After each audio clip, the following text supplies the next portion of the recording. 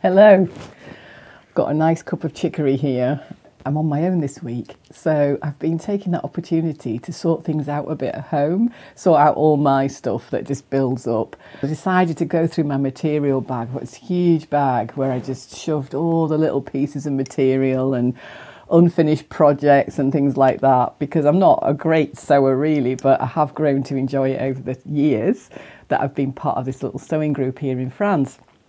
And so actually I've got quite into it in my own little way, and I thought a good chance to sort it all out. And that made me think about projects and unfinished things and things like that. And I thought, yeah, we all have stuff. Well, I think a lot of us have things that we start and never finish. And I love starting. I love the new thing, and I think that's the problem sometimes, isn't it? We go off on the new idea, the new thing, and it's all very exciting. And that even applies to small projects, things we might make ourselves. So I've gone through all my things and I've sorted out quite a lot of unfinished projects. So I thought I'll show you my unfinished projects, and my aim is to finish them. Okay, so here we go. So the first one is the most recent unfinished project, and that was a video I did quite recently about how artificial intelligence can't do patchwork. So now I have several of these lovely hexagon paper piecing flower shapes that I need to do something with. And the idea originally was to make them into cushion covers. So I'm going to stick with that, I think, and I'm going to try and make cushion covers. I'm probably going to applique them onto some other material. I'll see how that goes. That's one project. This is a small project which isn't finished. This was something we did at the sewing group not long ago. And all I need to do with this is just stitch around just to quilt it. It's a little padded shape, very easy to do, and of course you can connect all those together and make something bigger.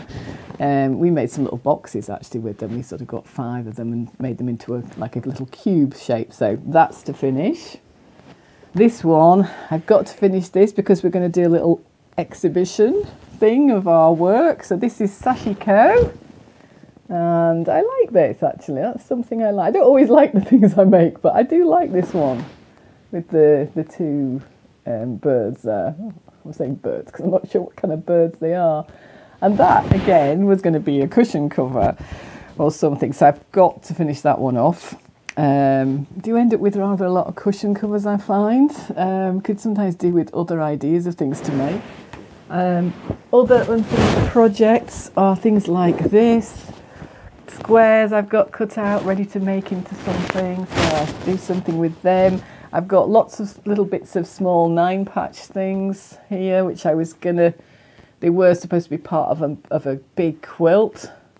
There might be a little quilt now. I've gradually over the years used these little 9-patches that I put together to make all the smaller things. So I haven't ever made a huge quilt. So maybe I'll do that. Maybe one day I will do that. One of the recent videos I did about the AI and patchwork, I noticed that I got quite a few new subscribers, and it was mainly people who were making things and doing quilting. So I did look at some of your videos and things, and I thought they were amazing, and actually got quite interested and made me think, oh gosh, these quilts are so beautiful. So maybe sometime I'm going to make a bigger quilt.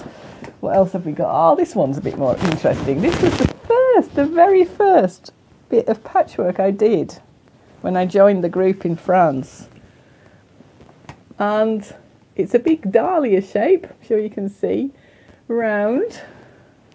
Rather liked that actually. Made from really random bits of material because I had no money, so I couldn't buy any material. And I remember sort of starting this group and really scratching around for what I had. Occasionally I'd see something in a second-hand shop, so I'd get maybe a bit of a pillowcase or something like that.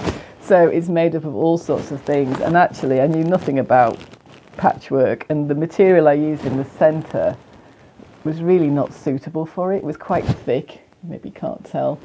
It was just a bit of something that I had, and it was very clumsy to finish in the middle, so my friend had a good idea of just sewing a little flower on there. That was just a bit of flower cut out from a piece of lace, and that worked quite well.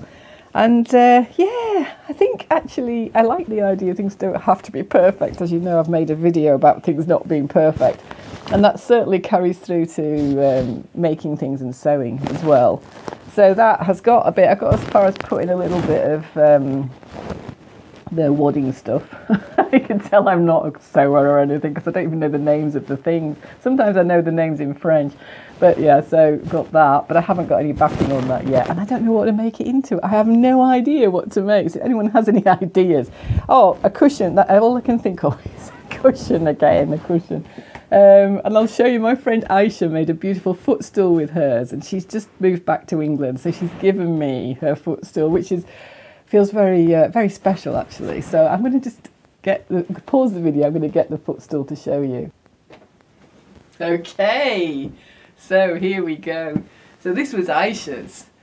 Now, an amazing mixture of colours, and she always felt that she wasn't good with colour and she didn't like the materials that she'd chosen, but I always loved it. I think it's amazing, and I don't see why you can't mix all sorts of different things together.